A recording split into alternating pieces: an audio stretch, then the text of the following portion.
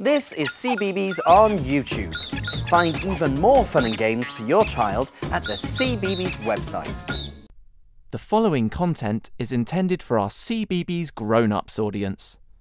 When you're talking to your child, use language like adding, add on, take away, subtract, so that these new words and phrases become familiar to them. Then show your child how to do simple addition and subtraction by asking how many buttons are buttoned on their jacket.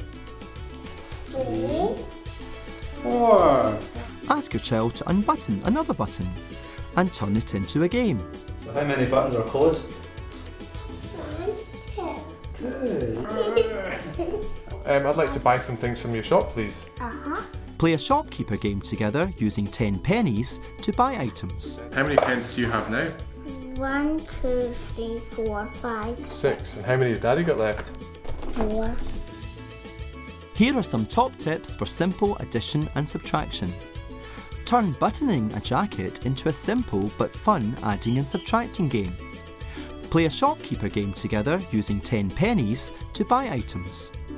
Help your child to learn simple addition and subtraction by playing games.